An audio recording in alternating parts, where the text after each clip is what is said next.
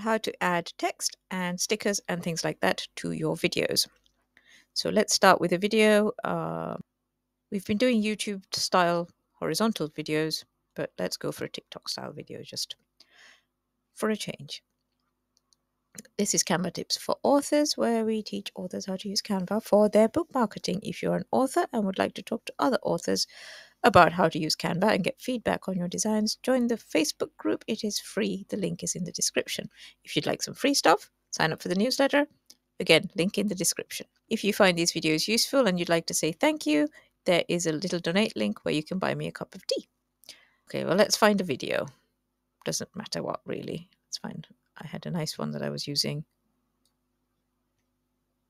There.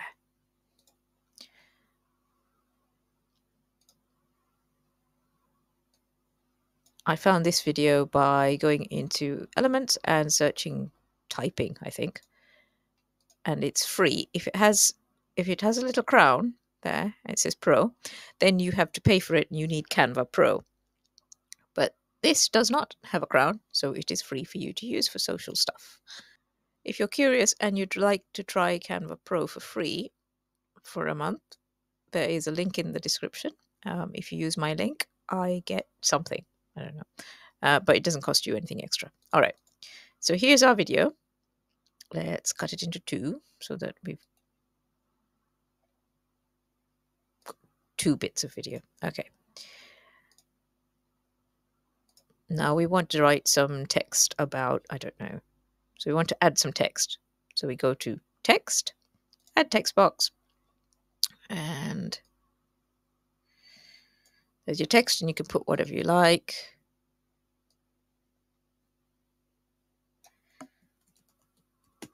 Writers write. Which sounds obvious, but a lot of writers talk about writing, but don't actually write. And real writers write. They also talk about writing a lot. Okay, so you've got your text, and you've changed the font sizes and stuff. Now I'm just putting a guide there to remind me that the bottom third of most social media things has a lot of text and stuff, and also this side down here. But anyway, so if you have any text, it's always best when you're doing things for TikTok to keep it up here. Okay, so that's all there is to it. That's how you put text in. Now you can do interesting things with this text, so you can animate it. So let's go for typewriter. That's a nice animation.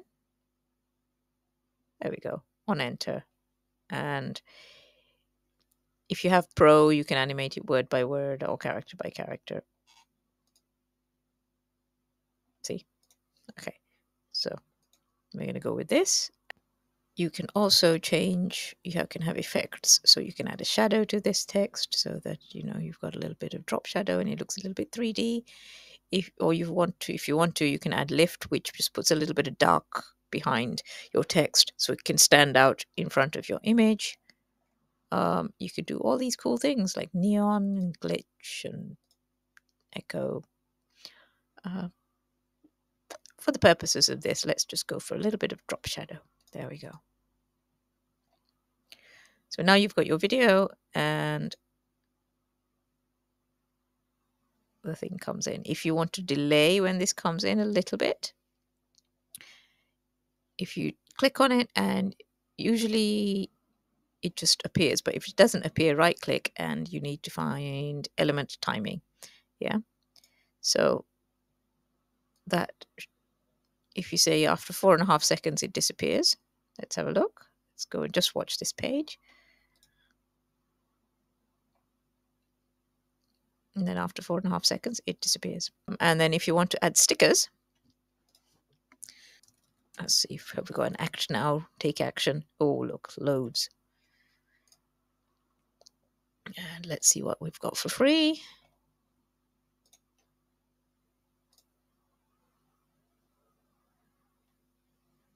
There we go. Act now. I don't know where I'm going with this. I'm just making it up as I go along. Right. So you've got an act now sticker and you want it to pop in. just as this writer's right thing disappears. And you want it maybe down here. Oopsie.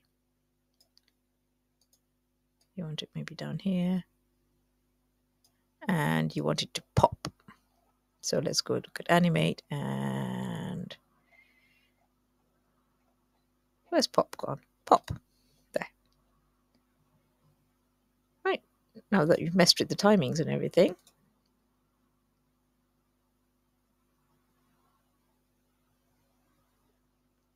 okay. I hope you found this useful. If you did, tell all your friends, and I'll see you in the next video.